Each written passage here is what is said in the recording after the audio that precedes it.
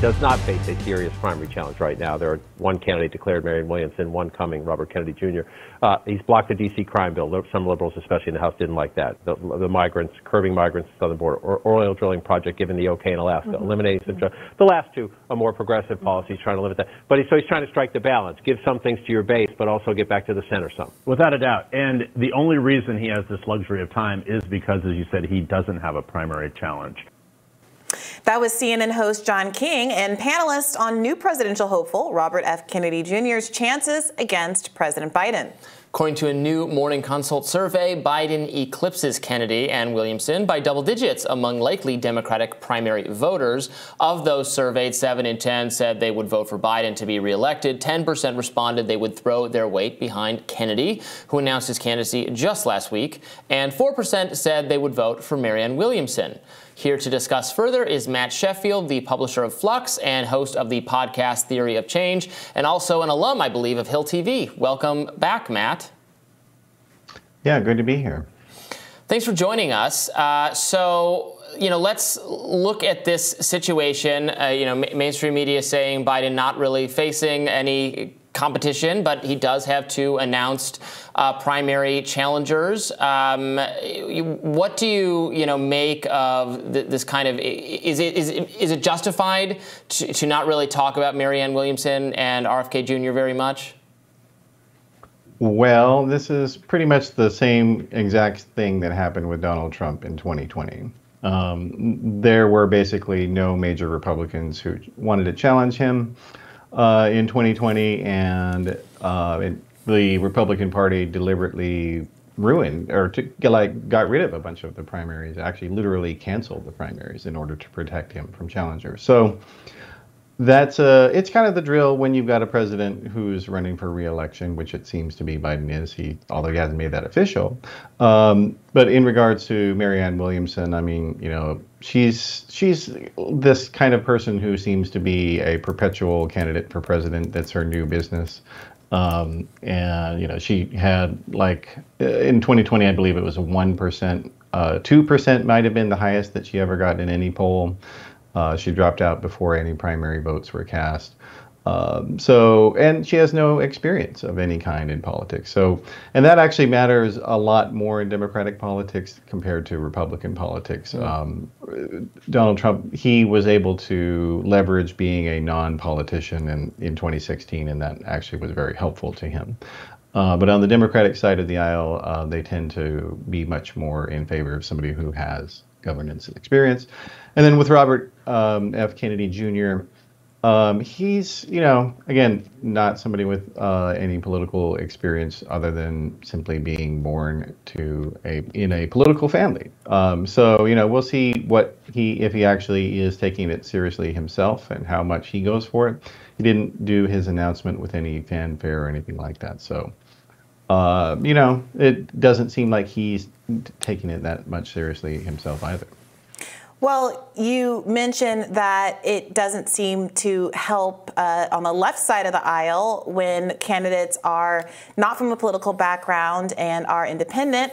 Yet it does seem to be behooving both Marianne Williamson and Robert F. Kennedy Jr., who are polling at significantly high rates, much higher even than Bernie Sanders was polling at this time in 2016. And of course, he went on to win 20-odd states in the primary contest, despite having a complete blackout from the media and the Democratic Party very openly campaigning against him. So to people who look at these polls and say Marianne is at 4%, Robert F. Kennedy Jr., who hasn't even technically made an official announcement yet, is at 10%. And with, what is it, 70-odd% of Americans not wanting Joe Biden to run again, do those polls not strike you as indicative of the fact that whatever trend might exist among Democrats preferring establishment candidates, something different is happening this year? Nope, not at all. And the reason being that, again, you have to look at the history. You got to always look at the history. So when Donald Trump was getting ready to ramp up his campaign in 2019, I personally did a poll in which we asked people about whether Trump should run for president. When we asked Republicans that, and a lot of Republicans said Donald Trump should not run for president.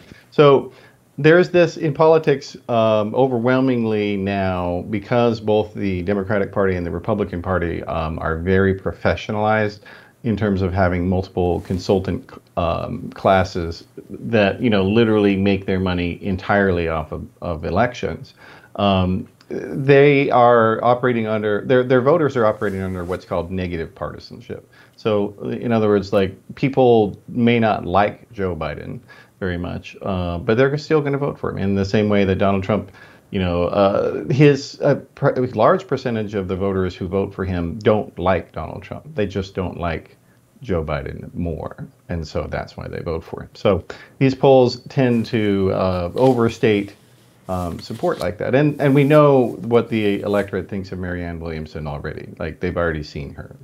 She's been in a debate. And in fact, actually, when she only got in one debate, but Republicans started donating to her more than Democrats did after her debate. So she's a very different person than Bernie Sanders. That strikes me as a really interesting argument. Joe Biden, of course, who was president of the United States of America, ran for president 3 times and failed terrifically in his first run, was ousted by a plagiarism scandal, was really considered to be a political non-starter until Barack Obama made him a VP, gave him a little bit of legs, was so timid about his chances that he was talked out of running in 2016 at all. It didn't seem like he would be able potentially to even beat Hillary Clinton in the primary at the time. So given the fact that many candidates, many presidents have taken a couple bites of the apple to actually be successful, it does seem odd to specifically say that Marianne Williamson, because she has run again, doesn't stand any chance of running this time around. Of course, she was the most Googled person on the one time she was allowed on the debate stage. The rules changed to exclude her afterward. And other people who are very much considered to be strong political candidates, like the vice president, who has spoken of breathlessly about being Biden's heir by certain members of the Democratic Party, also had to drop out of the Democratic primary without winning a single vote, because, in part, she was so humiliated by the fact that she was coming in behind Andrew Yang, a relative unknown, in her own state of California, a state which, of course, independent outsider candidate Bernie Sanders won overwhelmingly, both in 2016 and 2020. So I'm just really curious what you do with all of that information, not to mention Robert F. Kennedy Jr. polling so high when he hasn't even officially announced. You're just writing that off entirely. No, I'm not at all, because Marianne Williamson is nothing at all like Bernie Sanders. Bernie Sanders has a coherent set of policy recommendations. He has legislation that he has personally sponsored. He has coalitions that he's built for decades. He has a record, miles long compared to Marianne Williamson. People know what they're getting, and when he started running and people started paying attention to him, a lot of people thought, hey, you know what? This guy actually has some good stuff. I'm gonna support him. Marianne Williamson, again, when she was in that one debate in the last time around, it was Republicans who were donating to her because they wanted to troll the Democrats. And that is a fact, an absolute stone cold fact. Jeff Rowe, who ran Ted Cruz's 2016 presidential campaign, literally encouraged people on Twitter who are Republicans, please give money to this woman. We need to have her be in the next debate so we can make fun of the Democrats, because she's that's interesting, because when I was working on the Bernie Sanders campaign, we were very proud to have so many people across the political spectrum donating to our campaign. We saw that as an endorsement of broadly appealing policies and a broad working class coalition. I'm not sure a politician who balks at the idea of having people who are Republicans, who are going to be part of their constituency in a country that they plan to lead. The idea of turning your nose down at those donations seems to me not to be an especially wise political position, regardless if those donations are coming in bad faith. But what do you make of this, Robbie? Well, let's turn to RFK for a moment. Obviously, this has been a person who's been vocal on the vaccine issues since like the beginning of time, even before vaccines were such a salient national political issue, given the realities of COVID. Certainly, I think there are more Republican primary voters who are really animated about that than Democratic primary voters, given the politicization of that issue. But is it possible that he can make a splash anyway, or generate more? I mean, he's someone who has generated media attention, media buzz over the years because of his name and because of his single focus on this issue. How do you see that playing out? Well, I think he has some basis of support being, if you look at that Morning Consult poll, his support among voters, let's say 55 and up, is quite a bit higher than compared to the other age groups. So that is, indicates some affinity with some people who kind of remember the old Camelot days. I hate that term, but nonetheless, there are some people who may have some residual fond memories of that and say, oh, you know what, I'm going to give that guy a chance. So he, and again, it's unclear what his policy positions would be because, he hasn't really gotten into things yet. So we'll see what he can come up with. But I mean, running as an anti-vax person, that's not really going to get you anything. Well, I will say even that in the Republican Party, it doesn't necessarily get you anything either. It does gets you a bunch of subscribers, but that's not votes. Yeah, I mean, you have been voiced a very strong personal opinion about how you seem to think both of these candidates are in bad faith. It is also true, however, that I haven't looked as much. Robert Kennedy obviously is much newer in this race. Marianne Williamson does, in fact, have a policy platform. You don't have to like it or agree with it, but it is frustrating, I think, to many of her supporters, and I'm sure to many of Robert F. Kennedy Jr. supporters, that the people who are very quick to be critical of them don't seem to have taken the time to familiarize themselves at all with their policy agenda.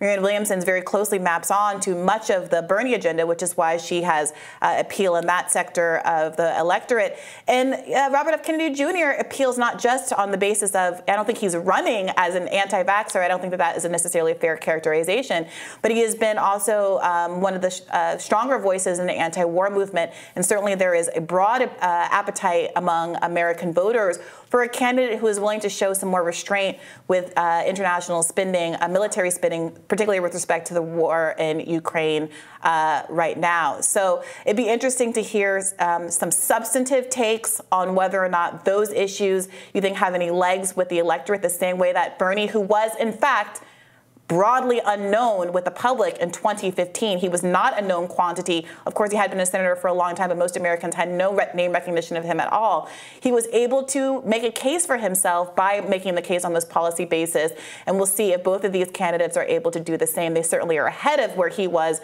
in polling at the time. Thank you so much for joining us today. Sure, yeah, good to be here.